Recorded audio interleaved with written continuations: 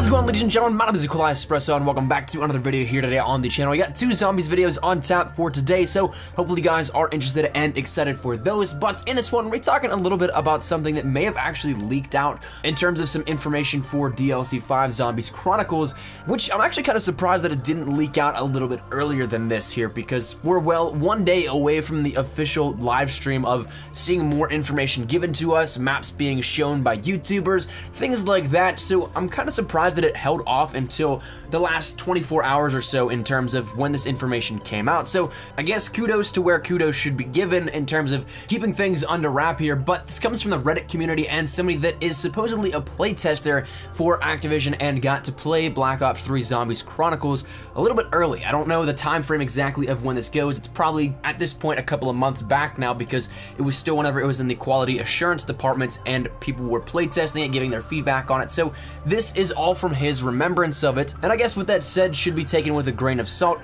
He uploaded an image of a t-shirt that he got as a reward here that was a Black Ops 3 logo with playtest.activision.com, which does match up with some of the loot that they give you here in terms of playtesting stuff for that. So that was his air quote proof on it, but supposedly he messaged the moderators of the subreddit and gave more proof. But with all that said, it is once again something that should be taken with a grain of salt. But let's talk a little bit about the maps in question. He claims that he played VERRUCKT as well as Origins.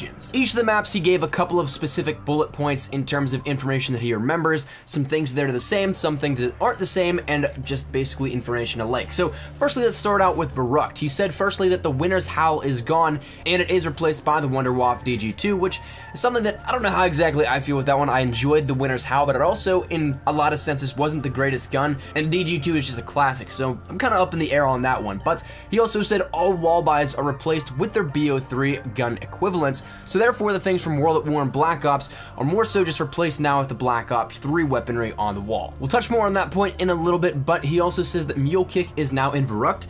They use the 1.0 models, so there are no Marines. The toilet musical Easter egg is still there. He said that he saw the PPSH in the box, or at least he thought he saw it in the box, but never actually got it for himself. He said the starting pistol was the normal Black Ops 3 MR6, which I know some people may be very upset about, because let's be honest, the M1911 is the classic Call of Duty Zombies weapon that I'm sure so many people really wanted to see return in Zombies Chronicles, but it doesn't look like it's going to be the case at this moment. And then he finally said with VERRUCKT that they added the Death Machine drop to the list of things that drop in terms of power-ups. Now jumping over to the Origins side, he mentions that the staffs are back. He said that PhD was not present in the map and it was replaced with Widow's Wine. Once again, we'll touch more on that here in a second, because I know that's a big hitting point for a lot of people. He said the Mauser and the Special Machine Gun were returning in Origins, which is nice. The Mauser, the starting pistol, that was a nice little aesthetic here with Origins. I really enjoyed that back in the day, and presumably the Special Machine Gun that he's mentioning is the MG08, machine gun designated specifically for Origins. It's the one that Dempsey used in the trailer,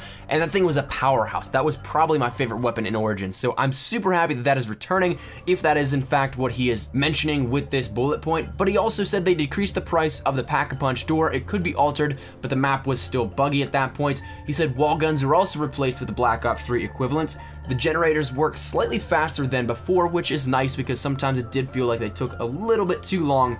He said that the map around the Jug generator is altered a little bit, and he said, once again, he's not sure about the PPSH, and he said the Tommy gun was present, but it might be cut, however, at this point in time, because, once again, the playtest build was probably undergone a couple of months ago at this point, and he also says that the Panzer is returning. So that's the information that we got out of the playtester, but the stuff that I wanted to talk about a little bit further was the wall buys as well as PhD. So firstly, let's start with the wall buys. I'm a little bit bummed out, yes, that there's not going to be any wall buys in terms of World at War and Black Ops 1 wall buys, but while I would love to see them, sometimes it does become something we need to think about in terms of a development process. To recreate all those gun models might have taken a little bit too much time. Maybe it put the project out of reach and when the target goal for release would be.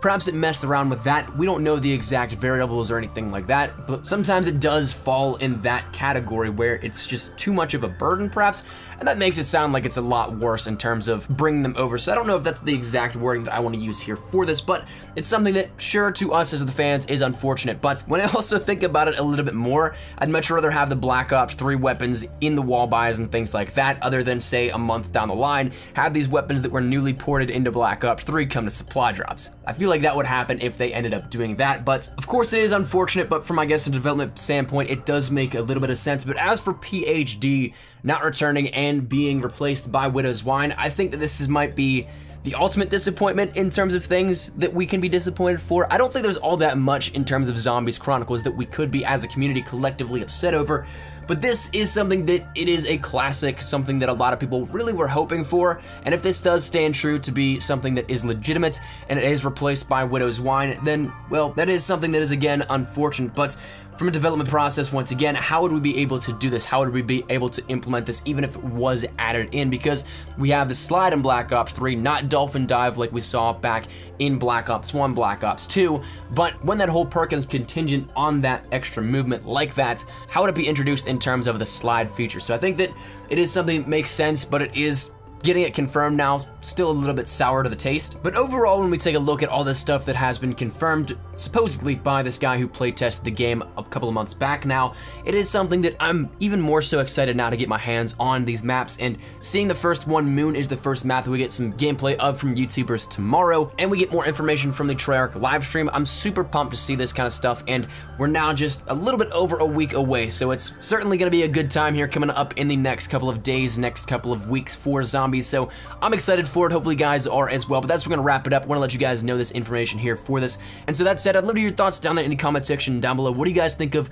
the wall buys and PhD, their fates within Black Ops 3 Zombies Chronicles? Are you guys upset? Do you guys approve of it? Whatever it may be, feel free to drop your thoughts down there. And of course, if you guys enjoyed the video, make sure to drop a like down below. If you guys are new to the channel, make sure you guys subscribe to stay up to date with everything we have here regarding Call of Duty Zombies Chronicles, and of course, anything else relating to Call of Duty in terms of Modern Warfare Remastered, Infinite Warfare, Call of Duty World War II, all that good stuff. We got you covered here up on the channel. And finally, if you guys want to follow me over on Twitter, that's the best place to get connected with me here outside of YouTube. I practically live on Twitter, so if you guys want to strike up a conversation, ask me a question, whatever it may be, link is down there in the description below. But I'll see you guys later. Thanks so much for watching. My name's been Espresso. Hopefully you guys are having a great day. I'll see you guys later. Take care and peace.